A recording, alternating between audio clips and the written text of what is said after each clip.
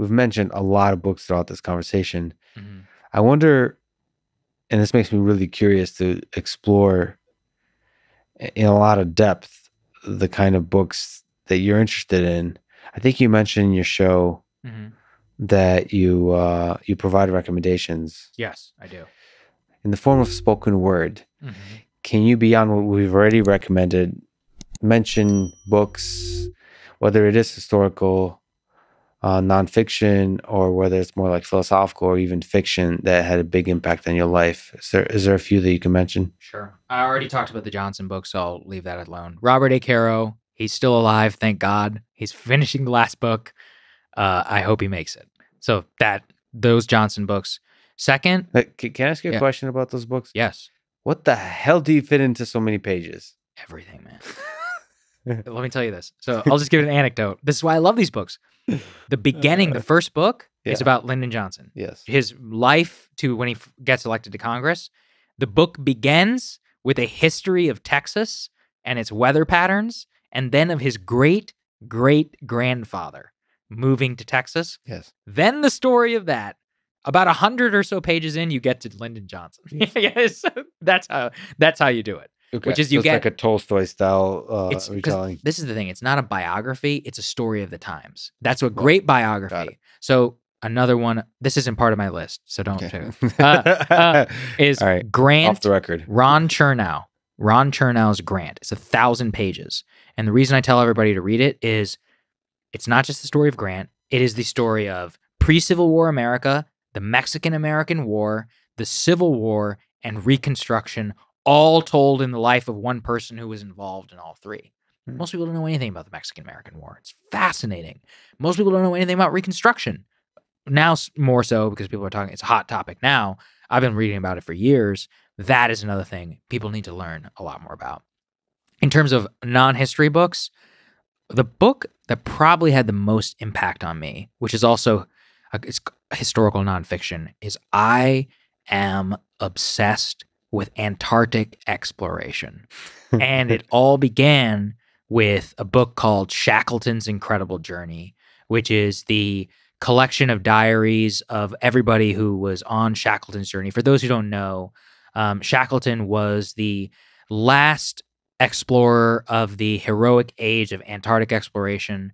He led a ship called the Endurance, which froze in the ice off the coast of Antarctica in 1914. And they didn't have radios. They were the last exploration, a last one without the age of radio. And he happens to freeze in the ice. And then the ship collapses after a year frozen in the ice. And this man leads his entire crew from that ship onto the ice with a team of dogs, survives out on the ice for another year with 3 little lifeboats, and is able to get all of his men, every single one of them alive, to an island hundreds of miles away called Elephant Island. And when they got there, he had to leave everybody behind except for 6 people. And him and 2 other guys, I'm forgetting their names, navigated by the stars 800 miles through the Drake Passage with seas of hundreds of feet to I think it's called Prince George's Island. Mm-hmm. And then when they got to Prince George's Island, they landed on the wrong side and they had to hike from one side to the other to go and meet the whalers. And every single one of those things was supposed to be impossible. Nobody was ever supposed to hike that island. It wasn't done again until like the 1980s with professional equipment. Mm-hmm. He did it after 2 years of starvation.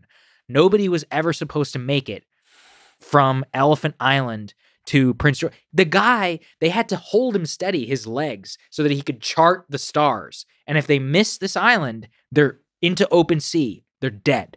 And then before that, how do you survive for a year on the ice? Yeah. On seals. And before that, he kept his crew from depression, frozen 1 year in the ice.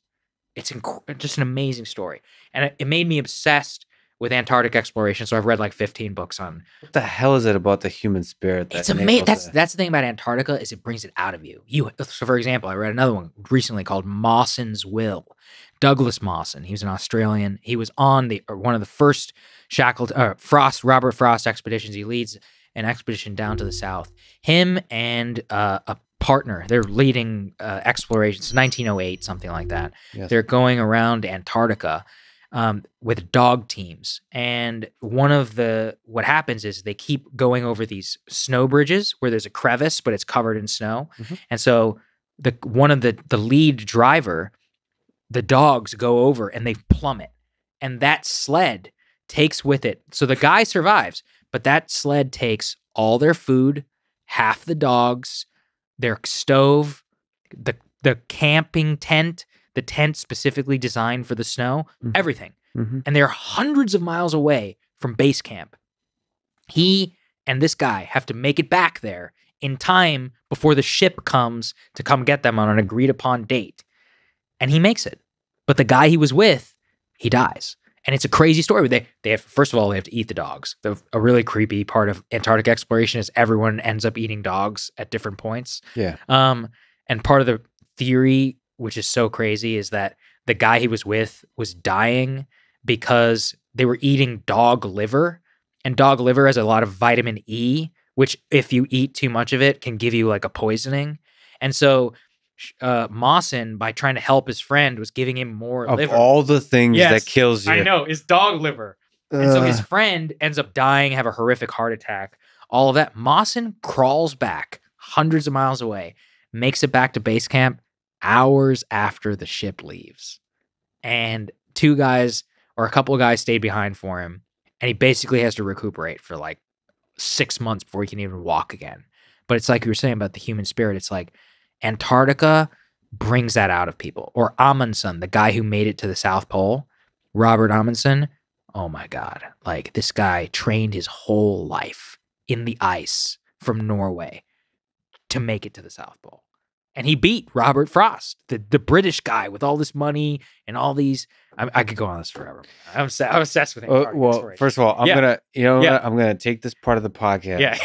I'm gonna set it to music. Yeah. I'm gonna listen to it because I've been whining and bitching about running 48 miles with Goggins this next weekend, and this is gonna be so easy. I'm just gonna listen to this over and over in my head. You're gonna be Elon.